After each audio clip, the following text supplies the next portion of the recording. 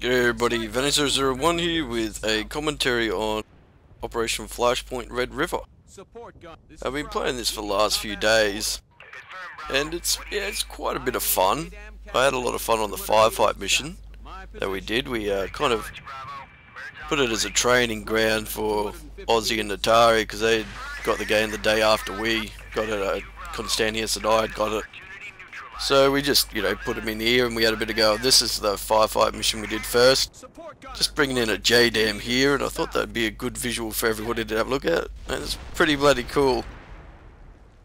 Actually, the first time I dropped one in, I dropped it about 300 meters away from us and kind of scared the shit out of everybody because I didn't tell anybody I was doing it. I saw it there, I thought, oh, fucking J-Dam, yeah, mate. I'm doing that one. Doing that. So I dropped that right in 300 meters close and scared the shit out of everybody. I'm using the M14 here at the moment. I've been using the Scout, the sniper class in the game. The other guys have been going assault and grenadier and support gunner, so I brought in the sniper. I do like the game. It has a couple of things I'm not too keen on. There was one incident we had where Constantius just got fucked up by a mortar right next to me, and that was that blood you saw spurt onto my screen. Pretty much landed right on top of him. But yeah, there's one aspect that I don't really like. It was Constantius was accidentally, I guess you could say, killing the friendlies, and he ended up getting kicked from the session that we started, and after that he couldn't rejoin the session. It said that he'd been previously kicked from the session, so he couldn't rejoin that session.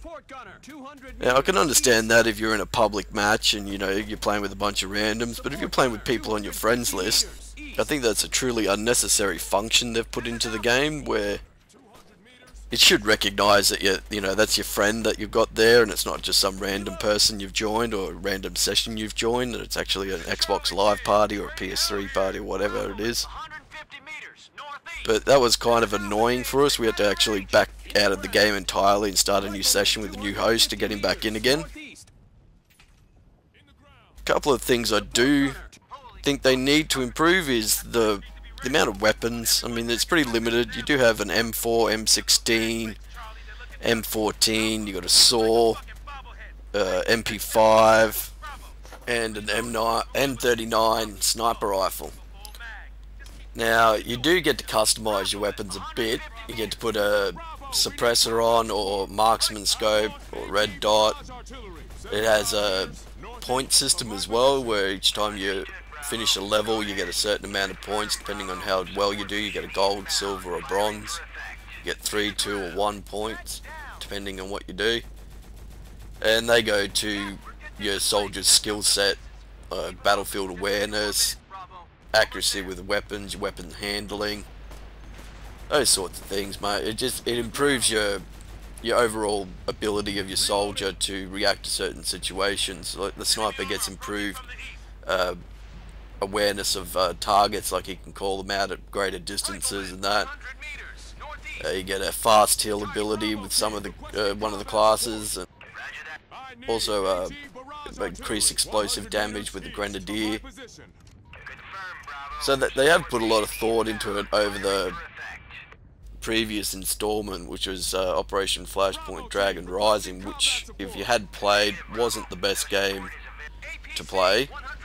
There is a tether in this as well, but it is a lot more broader than it was in Dragon Rising. It doesn't really lend itself to vehicle play. I mean, you can get into a Humvee, but there will be no chopper missions or anything. You don't get into any choppers.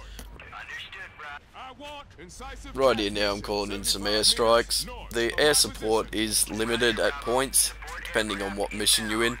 Some of the missions are quite fun. I think it was the third last and second last missions weren't too great through the campaign. They were very slow. Overall, I did find the experience enjoyable. It was a lot of fun to play these missions. This one here is part of the last mission that we did. As you can see, it's quite a large explosion. A lot of fun calling this in. Only the fire team leader can do it. But if you're in the party, you can, switch it up who is fire team leader mission to mission. which is a big improvement over Dragon Rising, where it was pretty much fire team leader had everything and the best weapon, the best scope. When it comes to graphics, they have improved dramatically over what Dragon Rising was. There are still a few issues with the AI players. They glitch around sometimes, like you have them lined up through the scope and the next second they'll kind of slide and glitch across at distance. As for the level designs, I'd have to say it's probably 7, 8 out of 10 on that. Some of the missions you're doing a lot of running between point to point, and at the start of the missions they really do take you out of the action a lot.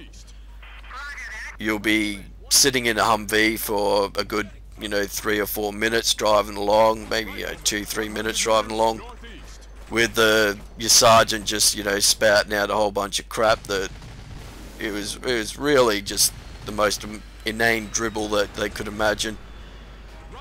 It took you kind of out of the action a bit.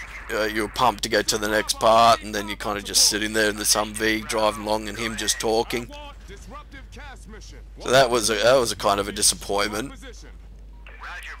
When I first got the game, and we just played that firefight, and that was a lot of fun, mate. Just wave after wave of enemy. I think we got up to wave 5-1, and then we extracted from there and got out. As you can see here, you can heal yourself up. Takes a bit of time sometimes, but as I said before, you get certain specializations with each kit that you unlock up level for level that can improve your healing speeds or your repair times on your vehicles, which you only really get a Humvee. But I do like the game.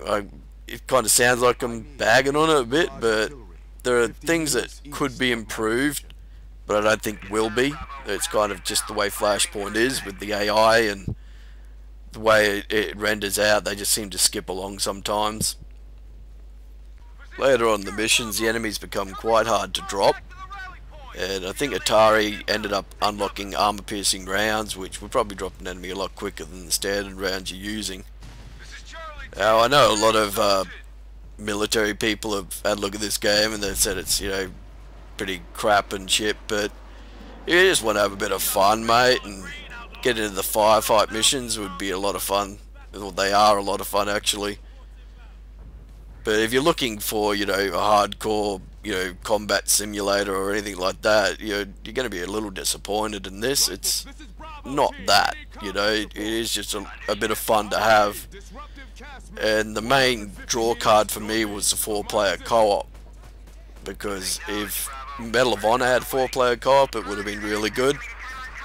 If Battlefield Bad Company 2 had a 4-player co-op, it would have been brilliant. Regardless of how you feel about single-player campaigns or anything, having a laugh with your mates and having a run around with your mates on the game it just increases, the fun, the enjoyment factor of the game. And I've got a thermal sight on this M39 here now, and it can be a bit of a beast, that thing. You can pick them off at quite a bit of distance. They can't really hide from it, even if they smoke up and that, you can see them through the smoke with the thermal. There are a couple of weapons that I was kind of disappointed I didn't get. I was hoping for a 50 cal sniper rifle at one point, but you don't end up getting anything like that. You do get the M107 sniper rifle, but you only find that in mission. Don't actually have it in your kit selection. There are a lot of things they could have improved, mate, but for what it is, I quite enjoy it. It's a vast improvement over Dragon Rising. And if they bring out DLC for it, I'll probably get it. I'm going to keep the game, I'm not going to take it back. It would be one that, you pull out and have a go of once in a while. Pull out and have a go of. There you go, there's a joke right there. It's just, pretty much just waves of enemies on some of the maps, mate. Like the second footage that I showed you there, that was bloody intense, that mission. That was a lot of fun, that mission.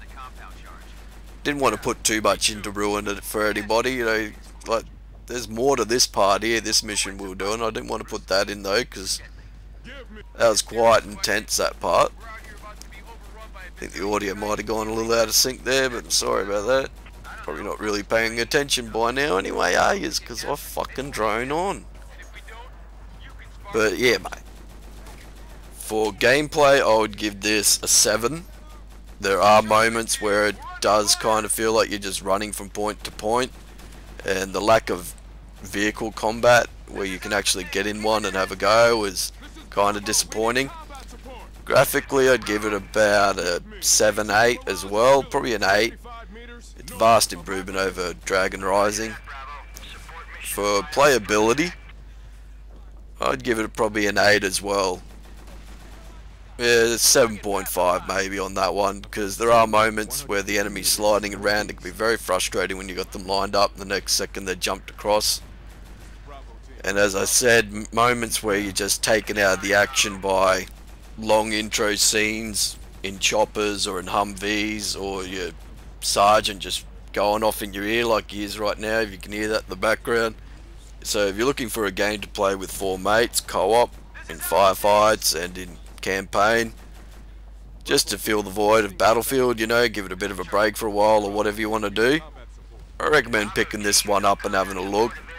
Won't blow your socks off, mate, but it's a lot of fun. And don't worry, there won't be a whole stream of Red River videos coming out. This will probably be my only one. I might do something later on, but I have no intention of making a full series of Red River videos. Might put a little montage up or something at one point.